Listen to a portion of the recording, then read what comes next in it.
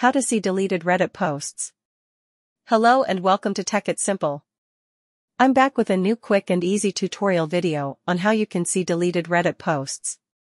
For that, make sure you are logged into a Reddit account. Here, let's delete some posts for demonstration. Click on the three dots, and there you will see the delete button. Click on delete and confirm it by clicking on yes, delete.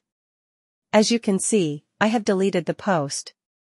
Now, to check the deleted post, you just have to open a new tab and there, type reddit.com, then press enter to browse it.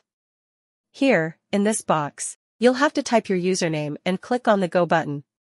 Once you do so, you will be taken to this page.